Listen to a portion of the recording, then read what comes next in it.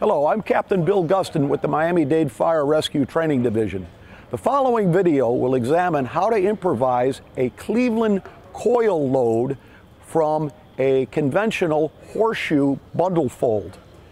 This may be necessary when the length of the hallway is insufficient to fully stretch out the horseshoe or accordion bundle fold. All right, the scenario is that we have a very small space to deploy the accordion bundle folds in a horseshoe configuration. So what we're going to do is we're going to improvise a Cleveland coil load. So the good captain here has got his bundles all laid out with the couplings all facing in the same direction.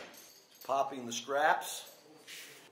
All right, notice that he takes folds and puts them over his hand, keeping the male separate. All right, now the good captain is going to stand up. He's going to make a coil, and he's going to step through the middle of the coil, and then drop the thing down in front of him while picking the back out.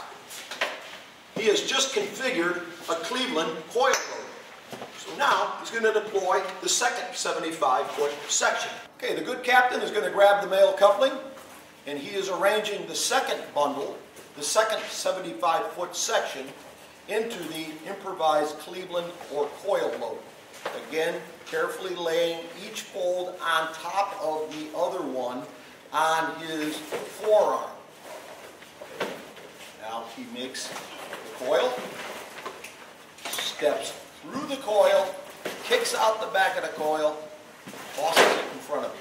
All right, now captain is going to configure the last 75-foot section. Notice how he carefully places each fold over the one he previously put on his forearm.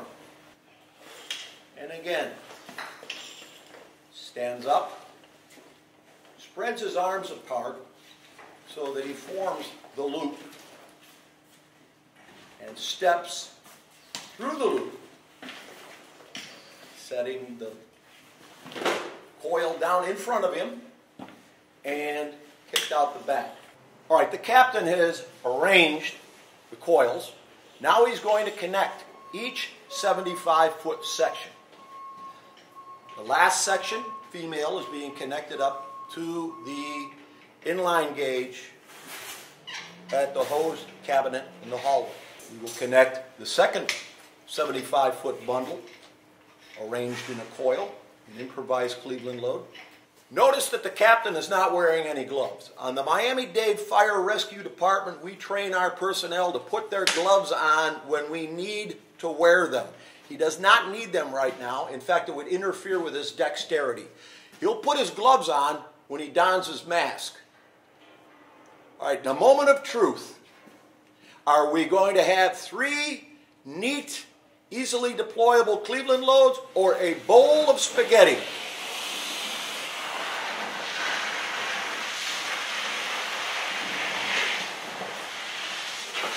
Rapidly opening and closing the nozzle will expand the diameter of the coils and bump out any kinks. The good captain has now assumed the role as the floor below the fire mule. He is pulling the hose from the Cleveland load, feeding it to a mule at mid-landing, who is feeding it to a mule at the fire floor landing, who is feeding it to the nozzle team that is advancing down the hallway. The training division advises companies who may have to improvise a Cleveland coil load that it is most easily fashioned from small, compact horseshoes. A Scott bottle makes an excellent template to gauge the size of the bundle. Remember to configure the horseshoe bundle beginning with the male coupling so that it ends up being on the inside of the bundle. The methods in this training video have to be practiced repetitively in order to get it right every time and never get it wrong.